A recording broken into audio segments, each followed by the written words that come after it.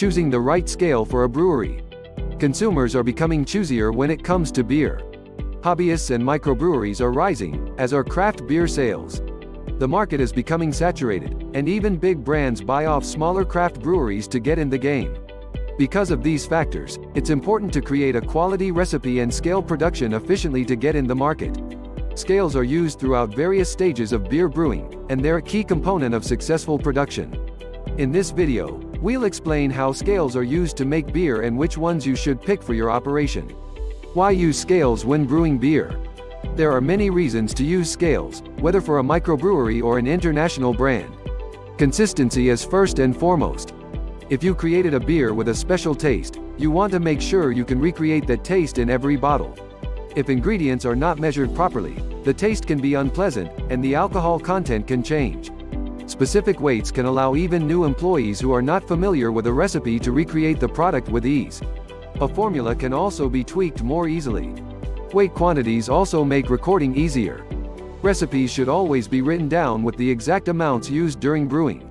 That helps ensure good batches get reproduced, and it can also allow brewers to find out why a recipe did not work. Measuring ingredients can also help minimize waste by ensuring the right amount of ingredients are used in correct proportions. For home and microbreweries, it can be particularly tricky to scale the right amount of yeast for a first batch, so precision is very important. Even small batches can be ruined by imprecise recipes, which spills all the ingredients, time, money and effort down the drain. Scales are also used during bottling and to fill cans or kegs. Before fermentation, wort is made by boiling the ingredients together. Because some of the water can boil away, it's important to add more water as needed during the fermentation process. Monitoring a keg's weight can help brewers ensure there is always enough water, and that the beer is not losing carbonation. The weight of bottles and their thickness can also help ensure that carbonation, when combined with temperature and agitation, does not create too much pressure, which could break the glass bottles. Moisture analyzers are used by large breweries for quality checks of ingredients such as hops, malt and barley, especially to prevent fungal contamination and quality decline during storage. Grain is also checked after the brewing process to reduce waste. Moisture analysis can also be useful when buying grains in bulk, since moisture levels can affect the grain's weight, which could make it more expensive. Checking the grain before buying it ensures the brewery is not paying more money for water weight. Why measure by weight and not by volume? Using volume might seem more intuitive since beer is liquid. However, measuring by volume is not as accurate as measuring by mass. The shape of ingredients can dictate how much fits in a cup, while density and temperature can affect a liquid's volume. Beer goes through numerous processes that can affect volume, including boiling, fermentation, and carbonation. Mass does not have to take these factors into account.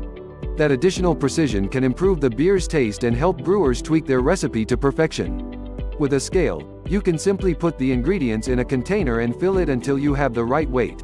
What kind of scale do you need for brewing? First and foremost, you must establish your level of production, and the weight range you will need. If a brewery focuses on seasonal flavors or taste experiments, they will weigh smaller quantities than a brewery focusing on a single product.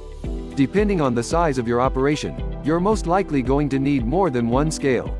Usually, micro or home breweries use a compact or precision balance to measure ingredients such as hops, spices, and yeast.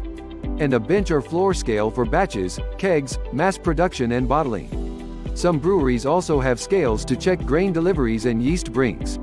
Larger breweries often have platform scales for larger batches and shipping and can buy more expensive balances that include more features that can save them time. For large amounts of shipping and receiving, pallet truck scales or pallet weighing beams offer maneuverability and heavy-duty weighing capacities.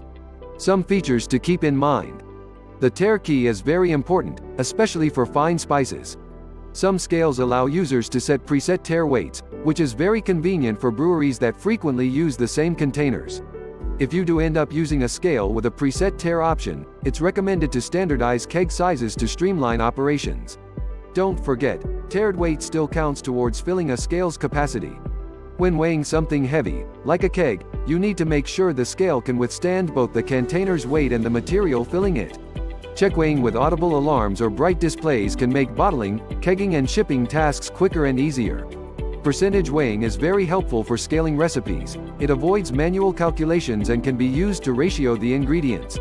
Washdown scales with an IP rating above 66 can be useful, since they're very easy to wash and can withstand frequent spills.